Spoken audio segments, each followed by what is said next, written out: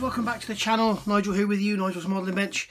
And finally we've got, I'm starting to film part 18 of this mammoth task of correcting this hull and doing all the plating and everything. If you're just watching me for the first time now, go back and have a look. There is a playlist of all this and you can see all the corrections I've made to the shape of the hull, how I've done it, and you can see that I'm actually now working on the plating.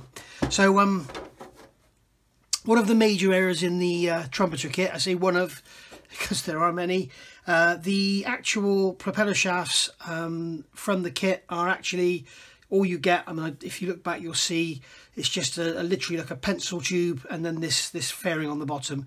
None of this actual fairing here is actually included.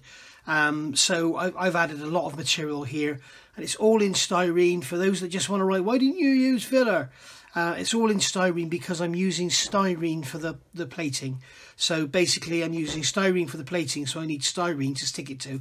I don't want to be using super glues and stuff on this. I want it all welded together. In fact, when it's all done, I will probably get like a 1/2 inch brush or something and some MEK or whatever, just brush it on, let it all soak into all the joints and make sure that it's all welded up solid and it's not going to split in the future. So we can see here, this is the problem I've been up against, and this is why I've been away so long.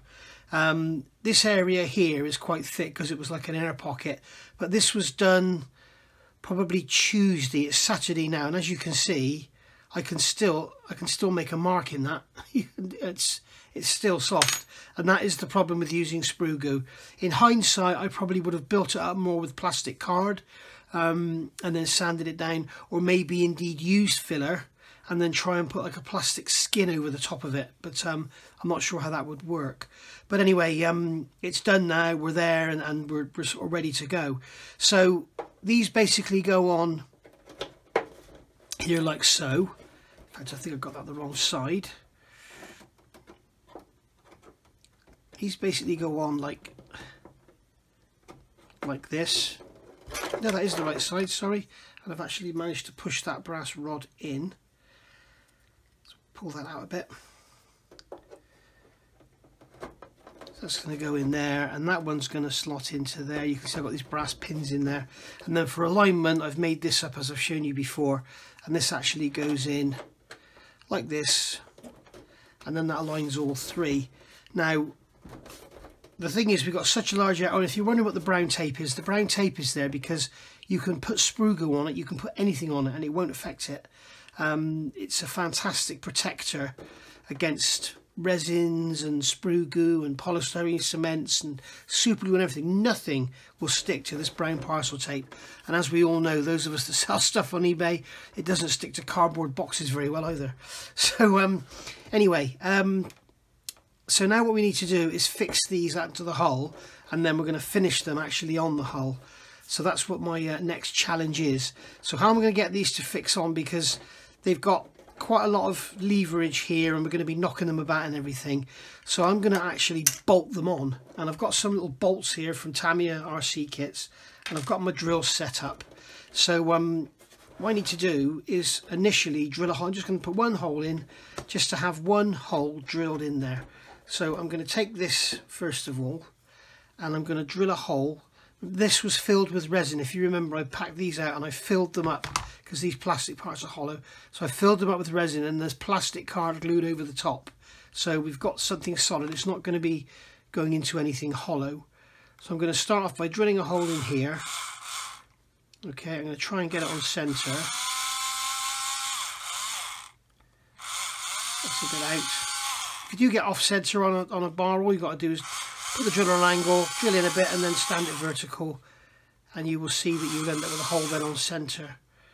So we can drill through there now. Try and keep everything perpendicular. As you can hear, it's solid all the way through, and the drill is struggling.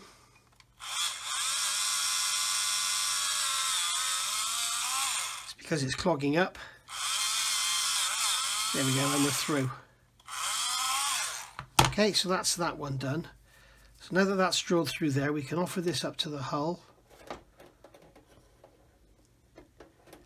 Just like so. And then we can hold that in place and then drill. I think I need a new battery in my drill. There we go, we can just drill through like that. So we should have a hole now. There we go, we've got a hole in the hull. Got 2 holes there for the brass pins and that hole there. Obviously I'll take this tape off before I glue it on. So now what I'm going to do is open this hole up. So I'm going to use 3mm drill. In fact, I'll draw this off camera because you don't want to watch me doing that. And then I'll be back. Alright, so that's all drilled now. You can see we've got the hole through there, the hole through the hole there, so we can pop that on using the brass pins to line it up, and then the bolt will go through just like so, and then we can put the nut on the back and put it all down. But as you can see, the screw head is proud of the surface, so we need to drill into the surface of the tube to get the bolt to sit down within the surface. Now I don't have my battery drill to hand with me, so I've got to do this by hand, and it's not particularly easy because I don't think the drill is particularly sharp. But all I want to do is just make a sort of counter bore in here so that the screw head goes down in. In fact, I don't even think that drill's big enough. Let me find a larger drill. So I'm going to use something this big to start with and just knock out a large area like so.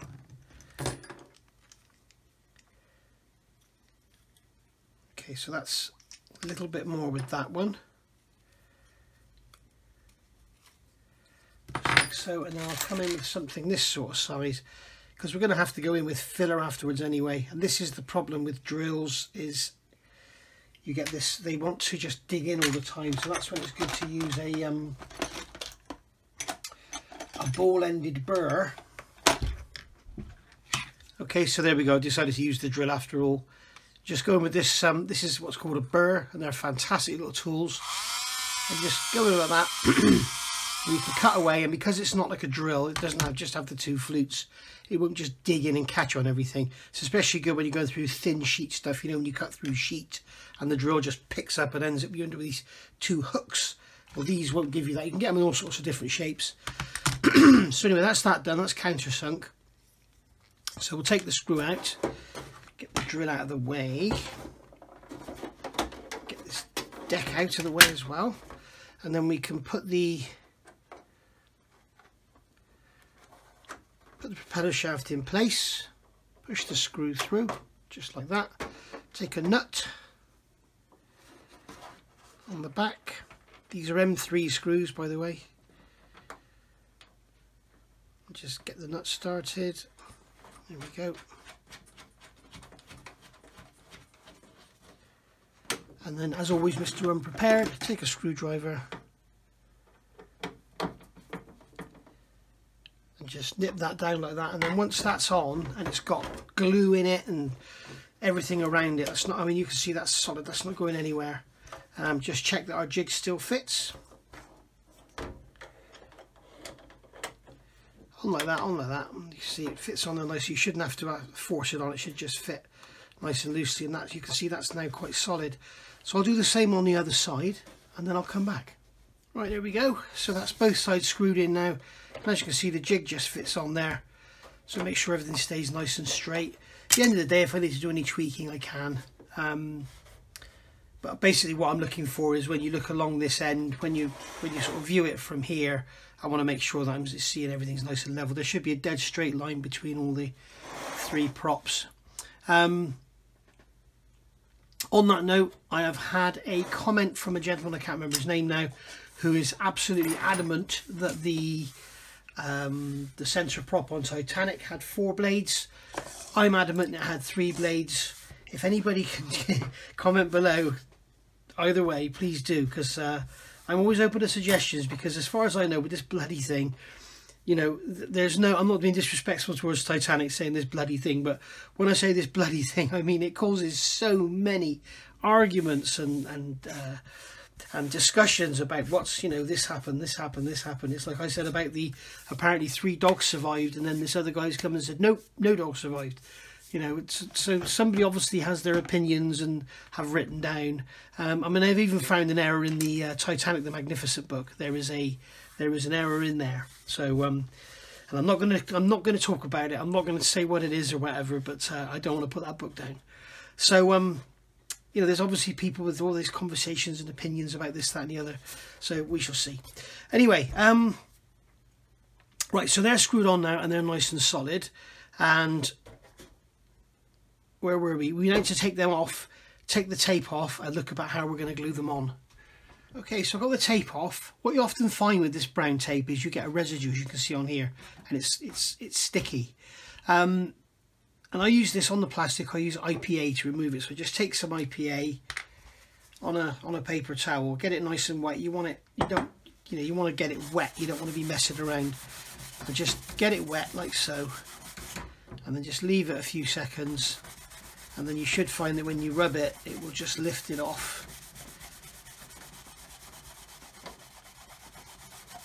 And it's quite annoying because for a tape that doesn't really stick very well, it tends to leave a deposit behind that's extremely sticky. So I mean, you could use Mr. Colour Leveling Thinner, but not everybody's got that, so I'm using IPA. You can see here where we've got the plastic, not just the glue. We've got the plastic of the tape left behind. Obviously the IPA won't get through the plastic, but it will get rid of the glue deposits there, as you can see, quite easily. Again, here we've got the plastic. The other thing you can do is rub it on your finger, roll your finger over, and it will roll up like bubble gum. You can see there. It's horrible stuff. If you are using this on a painted surface, like if you're using it on your car, I found the best way to remove this glue residue safely. You can use all sorts of chemicals on paint, but if you're really worried about it, you can use Auto Glim extra gloss protection. There's a super polish they make, and it's the one with the bronzy coloured label. Like the resin's a red label, isn't it? And the window cleaner's a purple label. The one with the bronzy coloured label, Auto Glim extra gloss protection, removes this stuff like that. I just tried all these different chemicals, and in the end I took a scrap panel and I even used acetone on it, and it didn't affect it at all. I'm not saying you should try that on your car, but I was amazed how unaffected it was. You can also get the dedicated glue removers, which I've got for removing if you've had a car wrapped and you want to remove the vinyl. But believe me, that stuff absolutely stinks. And when I say I don't mean like solvency stink, it stinks like paraffin, and it just reeks. You get some on a rag, you use it, you chuck it in the bin in the garage, you go in the garage door, open the garage door the next day, and the whole garage stinks of it. It's awful stuff. It's a very, very strong smelling paraffin. It's obviously got paraffin in it to dissolve the glue. But there we go. You can see it's not easy. It's not a 10-second job, but you know, it's not hard, but it's just time consuming. So that's that done. I'll get the other side done, and then I'll come back and we'll get the glue out. Okay, so that's all cleaned up now. All the glue is off. What I'm going to do now is go with a very coarse sanding stick, and I'm just going to basically rough up the area. And you would normally do this if you were using like a 5-minute epoxy or something. You would rough up the area to give the glue a key. But what I'm doing here, obviously this is a cement, it's a wild action glue I'm using, so I don't necessarily need to give it a key. But what you do when you actually do this, one, you're cleaning the surface, you're leveling the surface, but also you're opening the surface up. At microscopic level, you're giving it like a load of grooves and scratches. You're kind of doubling the surface area. So if you can give it a load of grooves and scratches, it'll give the glue a lot more area to work into. I've done the same on these. These are all sanded out on the back and you know, roughed up and ready for action. So I'll concentrate on this side first. I'll grab this polystyrene block is really handy, so I can hold the hull at this sort of angle. So that's ready like that. Now what I'm doing, I've got my Mr. Cement SP, which I'm not going to use. It's this one here I want, isn't it? Mr. Cement Deluxe. Now this is, it's still a liquid cement, as you can see, but it's a little bit thicker, so it takes a little bit longer to dry, which is what we want. And I've got some sprue goo here, which is ignore the colour of it, it's just got a dye in it, but it's made of styrene, it's not made of sprue. I never make my sprue goo from sprue, I always make it from styrene, and unless it's a particular type of plastic. But basically that is just thin sprue goo, so we can get plenty in there. And then what we'll do is get it all bolted down. It's all going to ooze out, and it's going to make a mess. So whether I put some music over this or not, I don't know.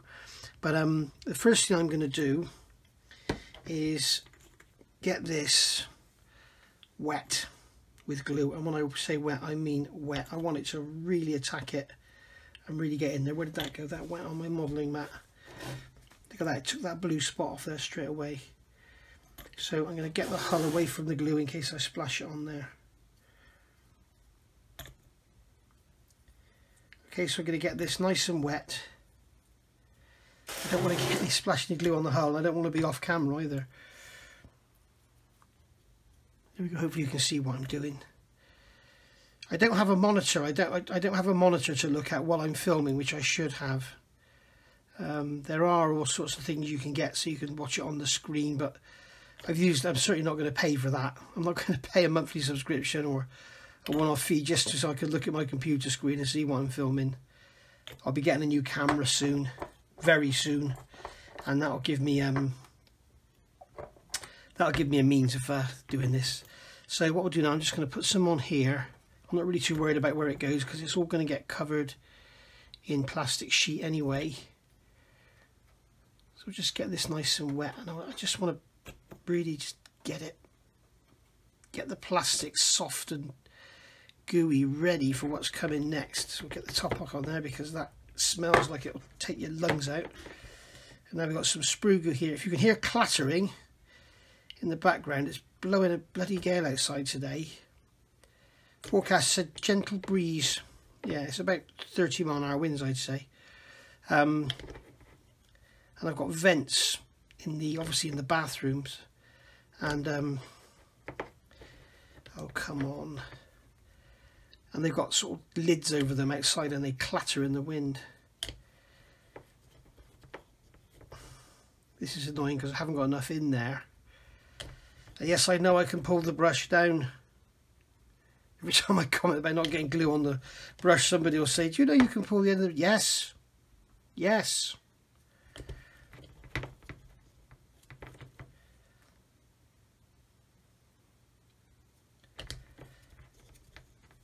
Right,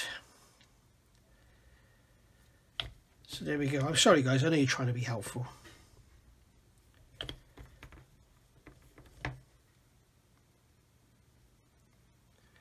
Okay, so I think that'll do us. Okay, so we've got like almost like we're laying tiles on a floor. I'll just get some more glue because I really do want this to weld in. I don't want it to be hanging about. You know, I don't want it, the last thing I want here is a dry joint.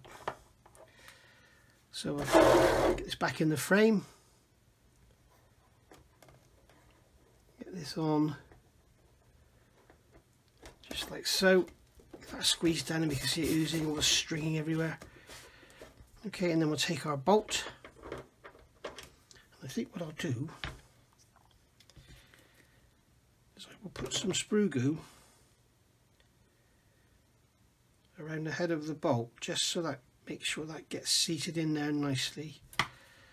And the screwdriver is magnetic, so I can push that in there like that.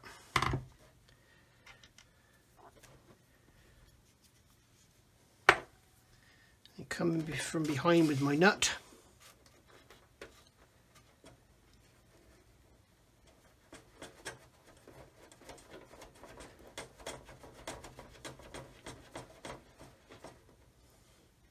Okay, and then get that down on there,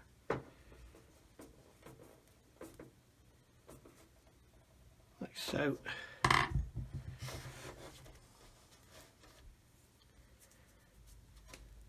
And then we can come in now with some more glue.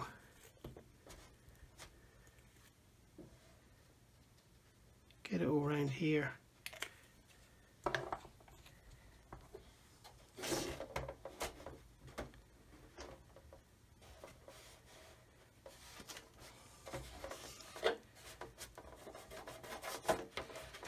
Rub down anything that's oozing out.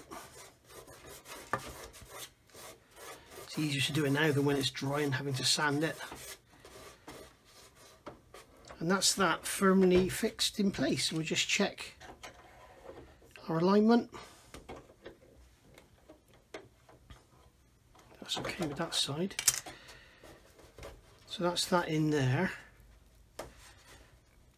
As you can see, I've managed to run over that, so that's okay. We'll just cut that piece out and then we'll make a new one that runs over. This all just sort of blends in here, but and there's still a lot to do here. This all blends in, it's all just sort of flat almost. But that's going to need some proper sprue glue in there to get that gap filled. So we'll get that done now. And then I can get in there and sort of meander in with all the crap that's already in there. It should all be nice and solid then.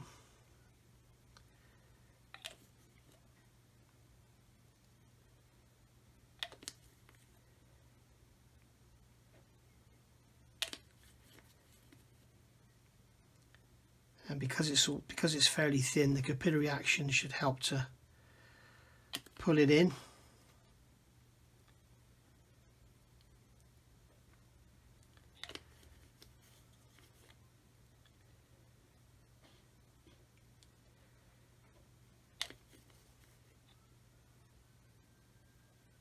There we go.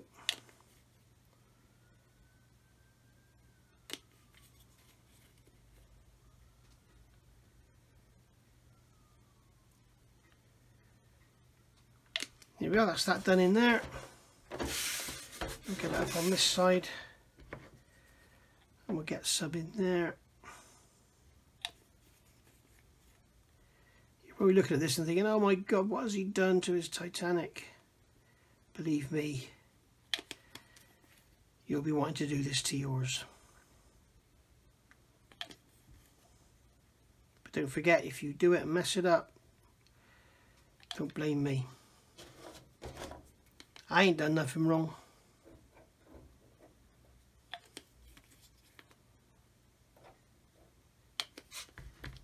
Right.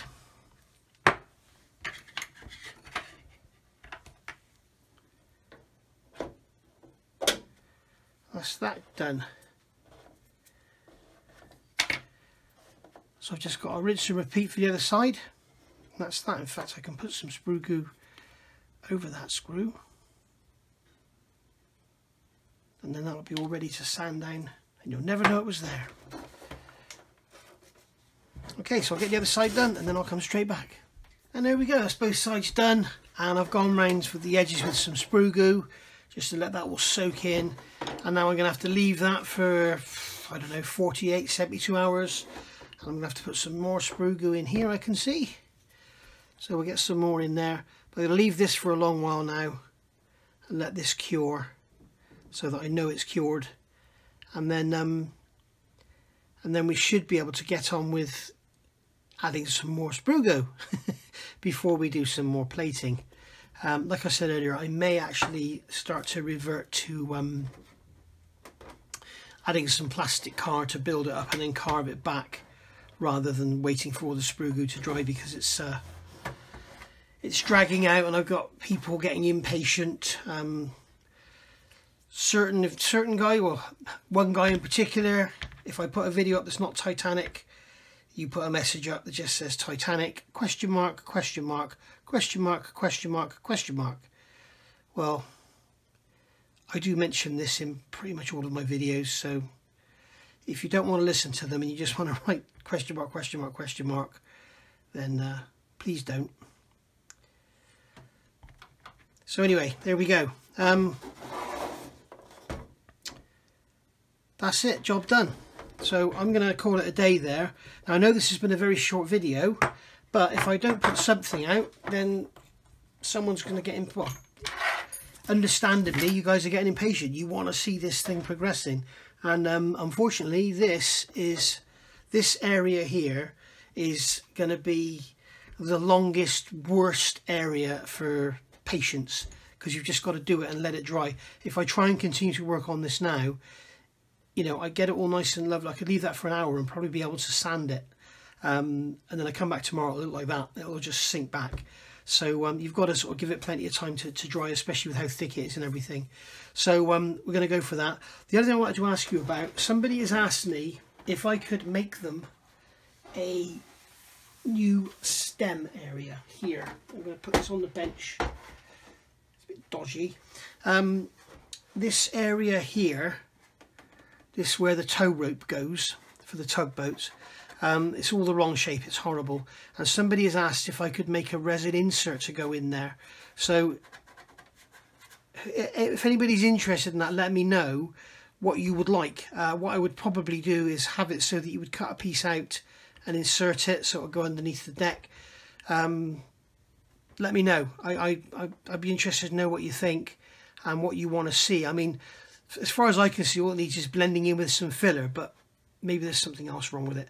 You let me know in the comments below and we'll go from there. So we'll call that a day, and we'll get the stern back on the camera because that's what this is all about. And we can see now that that's all settling down. Alright, so thanks for watching, guys. I'll see you all real soon with another part of this. In between there's going to be other stuff. So thanks for watching. Bye for now.